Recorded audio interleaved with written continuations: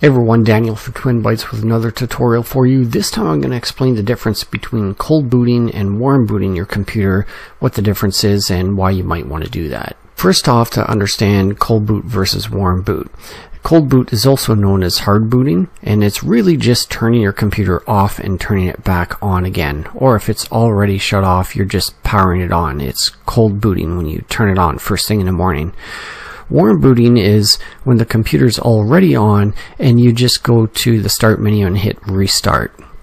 And it just closes everything down gracefully and starts it back up again. Understanding the difference between what they do, a warm boot will restart services that you have and it'll close stuck processes or programs. The cold boot will actually do everything that a warm boot does, but in addition to that, it resets drivers because they're hardware related, and cold booting is to do with hardware, and it flushes out the memory completely to make sure that anything that was stuck in there, it won't load right back up again when it reboots.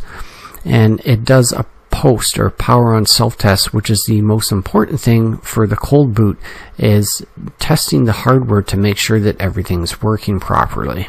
So to know the difference when you want a cold boot versus warm boot, if you're having any kind of hardware problems, turn the computer right off and do the cold boot. It does take longer because of the power on self-test. Otherwise, a warm boot is good for software problems, and it is a lot quicker to get it up and running again.